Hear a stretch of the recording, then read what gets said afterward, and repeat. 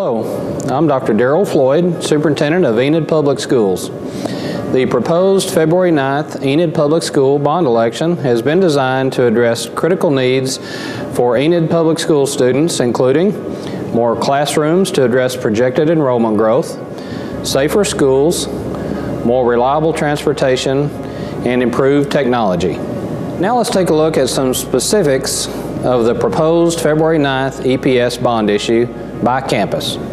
Plans for Adams Elementary include adding 8 classrooms, a new media center, and a paved parking lot.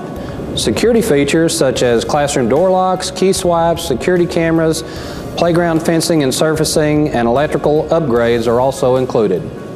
Again, the Enid Public School bond election vote will take place on February 9th, and early voting will take place on February 4th and 5th.